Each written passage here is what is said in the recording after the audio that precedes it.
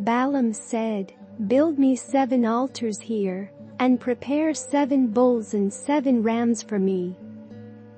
Balak did as Balaam said, and the 2 of them offered a bull and a ram on each altar. Then Balaam said to Balak, "Stay here beside your offering while I go aside. Perhaps the Lord will come to meet with me. Whatever he reveals to me I will tell you." Then he went off to a barren height. God met with him, and Balaam said, "I have prepared 7 altars, and on each altar I have offered a bull and a ram." The Lord put a word in Balaam's mouth and said, "Go back to Balak and give him this word." So he went back to him and found him standing beside his offering, with all the Moabite officials. Then Balaam spoke his message. "Balak brought me from Aram, the king of Moab from the eastern mountains. Come," he said, "curse Jacob for me. Come, denounce Israel." How can I curse those whom God has not cursed? How can I denounce those whom the Lord has not denounced?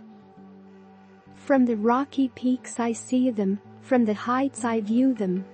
I see a people who live apart and do not consider themselves one of the nations. Who can count the dust of Jacob or number even 1/4 of Israel? Let me die the death of the righteous, and may my final end be like theirs.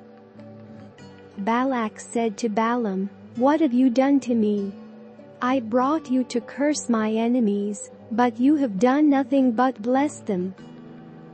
He answered, "Must I not speak what the Lord puts in my mouth?" Then Balak said to him, "Come with me to another place where you can see them. You will not see them all but only the outskirts of their camp. And from there, curse them for me."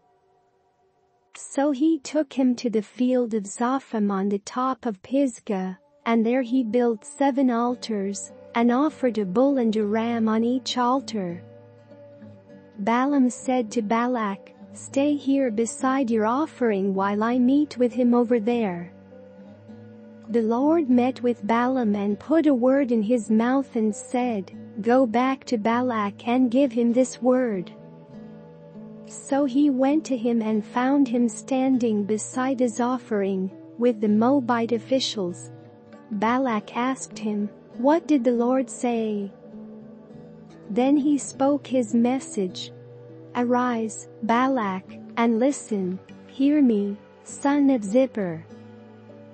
God is not human, that he should lie, not a human being, that he should change his mind. Does he speak and then not act? Does he promise and not fulfill?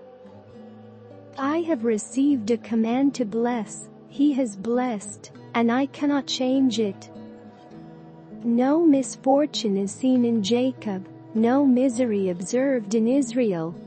The Lord their God is with them, the shout of the king is among them. God brought them out of Egypt, they have the strength of a wild ox. There is no divination against Israel. It will now be said of Jacob and of Israel, see what God has done. The people rise like a lioness, they rouse themselves like a lion that does not rest till it devours its prey, and drinks the blood of its victims. Then Balak said to Balaam, neither curse them at all, nor bless them at all. Balaam answered, did I not tell you I must do whatever the Lord says? Then Balak said to Balaam, come, let me take you to another place. Perhaps it will please God to let you curse them for me from there. And Balak took Balaam to the top of Peor, overlooking the wasteland. Balaam said, build me 7 altars here, and prepare 7 bulls and 7 rams for me. Balak did as Balaam had said, and offered a bull and a ram on each altar.